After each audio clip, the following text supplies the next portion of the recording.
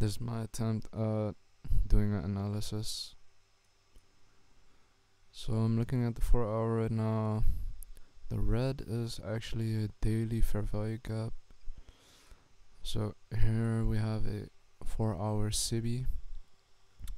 I'm expecting price to go lower because we're in a premium SIBI, but also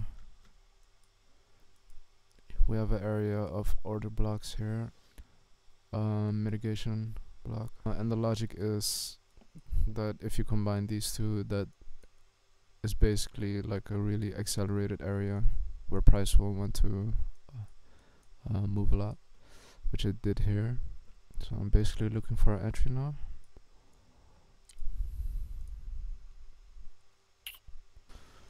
Yeah, I mean, the waiting game starts here, right?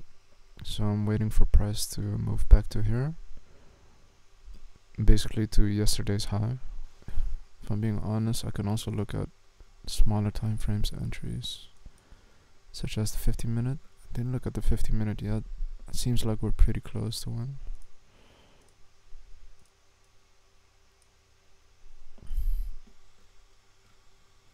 I'm gonna remove the red. This is a little bit distracting.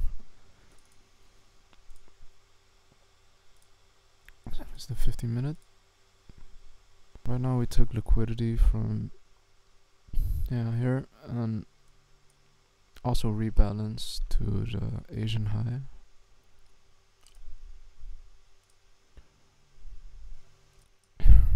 Trading view is tripping today. I don't know what it is. Like, it's never done this before. It's literally going backwards. So I don't know what's happening, but yeah.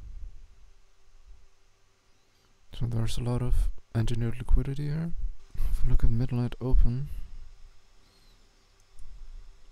we're basically above it, which I'm bearish, so that's very good. Put this above the fair value gap and aim for sell side. Yes, I would say so. Would account for spread, so I'll do a little bit less. This would be the trade right here. It's entirely possible that it will want to move to here. I'm expecting a big move down then from that point, but we'll see. So the trade is going pretty well. So yeah, it's gonna go slowly. Take a partial here. Stop loss, break even.